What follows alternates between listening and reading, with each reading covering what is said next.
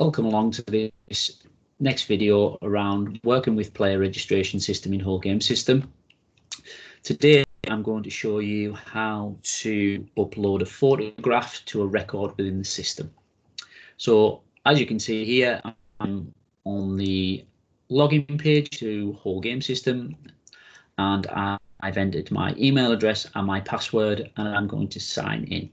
Obviously, if you ever have any problems with any passwords, emails, etc., use the links that are at the bottom of the page here. And obviously, if you don't have an account, please use the don't have an account sign up button at the bottom here.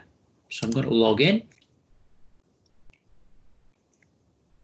And as you can see, all of my different club tabs are across the top. And on this occasion, I'm going to use this tab, Cumberland FA. And the person I'm going to be looking for today is myself. And obviously, we've got tabs down the left-hand side here, which you can see, which offer various functions. And I'm going to click player registration.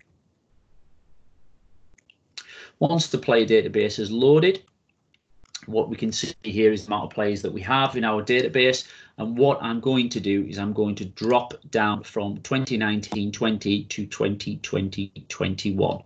The reason I'm doing that is because that will be the new season coming as of the 1st of July. And this is where all the up-to-date records and data will be. Once the 1st of July passes, this 2020-21 will become the default page that you see up on your dashboard and player database. So obviously I'm looking for myself today, and what I want to do is I want to upload my photograph to my record. So as you can see here further down the list, but just for the interest of showing you the function in the video, I am going to type, and as you can see here, I've come back, my date of birth is correct. I have some checks that I can do.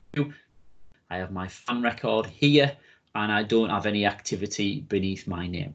Now, there's two ways in which you can add a photograph. You can click on the profile of my name, and if I allow the page to load, I can then use this function here where it allows me to edit details. Those details will allow me to look at what details have been put in for myself, and obviously my club will be able to see this as well. Here you can do the individual photo, and as you can see here, there are guidelines, quite clear guidelines that say what your photo should be looking like. So the photograph must be of your head and shoulders, forward facing, alone and not part of a group, a current reasonable likeness of yourself. Some leagues will have photographic requirements, some others not so much.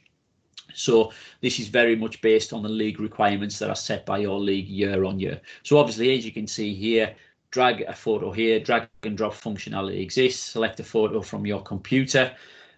This, like I say, is one way in which we can do it. It gives me direct access to my computer, and it allows me to choose a photo. But for the second, where I'm going to show you how to do it, I'm going to just scroll to the bottom here, and I'm going to just save the changes. Although I haven't made any changes, it just takes me back to the information. I'm going to click on the player registration tab once again, and I'm then going to find my record directly again. Now, this is more of a shortcut version, the second version, and how to do it. If you hover over the actual picture icon, it says click here to add photo, and that's exactly what I'm going to do. So as you can see, drag and drop function again, select a photo to which I would like to see, and I'm going to use the one that you're about to see, which is here. Now, don't worry if it's in landscape orientation, we can rotate the photo. As you can see here, that's the type of photo that we like to see, very clear likeness in terms of who we want to see. And that will, although that's actually my daughter, we can actually see that there's a picture there that is very clear to see. It's within the guidelines. And if I'm not actually quite happy with what I'm seeing, I can upload a different photo. That takes me back to my pictures. It takes me to my browser, and I can be able to see additional pictures as I see fit.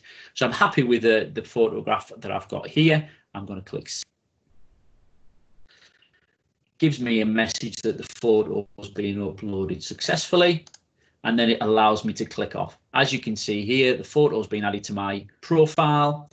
If I click on my name, the photograph will follow through onto every single piece of data that is linked to myself. Obviously, if we need to add additional photos, if you're doing it for your team or you're doing it for your club, etc., etc., my suggestion would be to use the quick access function, which is right next to the name of the player.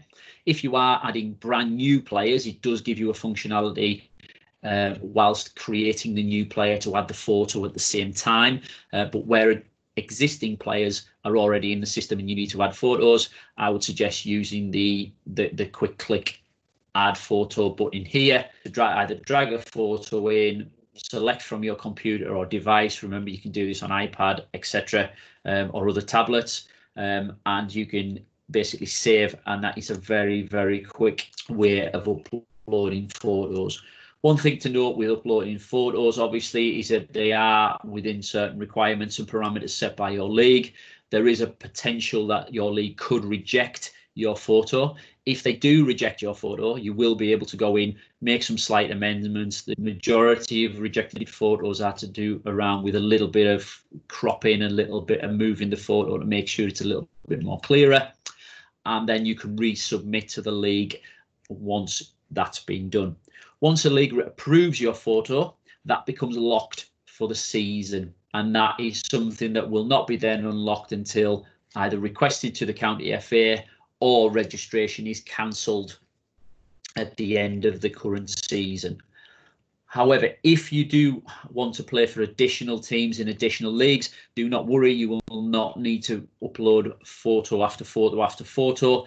This photo will stay with your profile because it's your data, it's your name, it's your fan number, and will stick with you until it is changed. I hope that's proven useful. I hope you found that a relatively simple process to follow. Thank you very much.